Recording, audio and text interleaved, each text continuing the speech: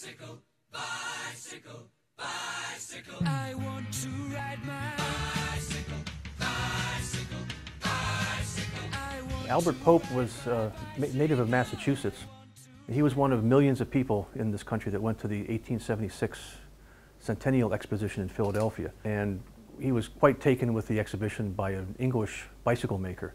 Over the next couple of years, he was able to, this is 1876, he bought out the two American companies that had the English patent and started manufacturing bicycles. He hoped to be able to manufacture bicycles on his own. His company was not geared up to do that, so he looked around New England. He found the Weed Sewing Machine Company here in Hartford.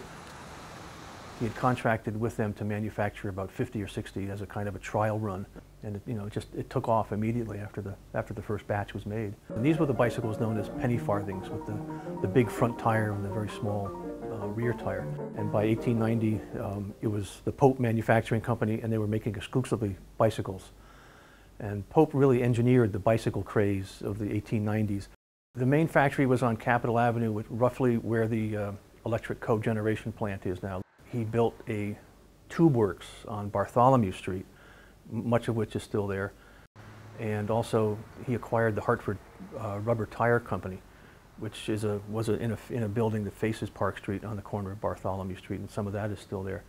Given the number of employees that he employed, their dependents, and the small shop owners in the neighborhoods that these people lived, he was probably directly and indirectly responsible for the well-being of about 10 to 12, maybe 15,000 residents of Hartford.